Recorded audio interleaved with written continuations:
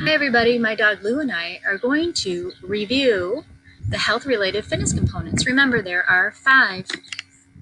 Number 1 is aerobic capacity. That's a measure of the ability of your heart and lungs to deliver oxygen to your muscles. So things we do in PE are running.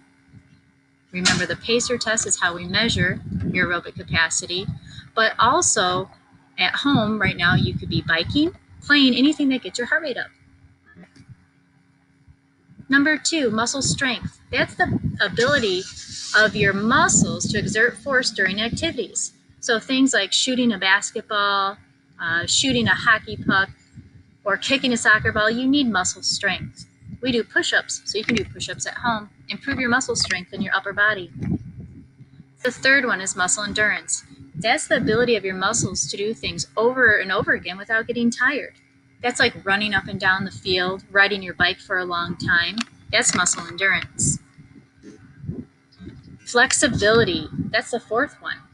That's the ability for your joints and muscles to move through a full range of motion.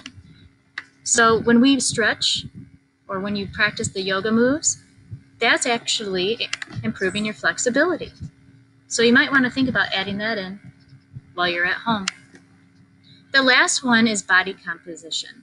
That's the ratio of your muscle, bone, organs, and fat in the water in your body. It's body composition. So those are the 5. Now you're going to take the quiz. Can you remember all 5?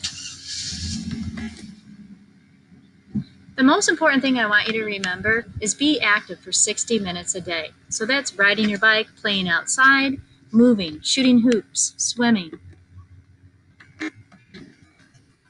So most importantly is just have fun and be active. I miss everybody.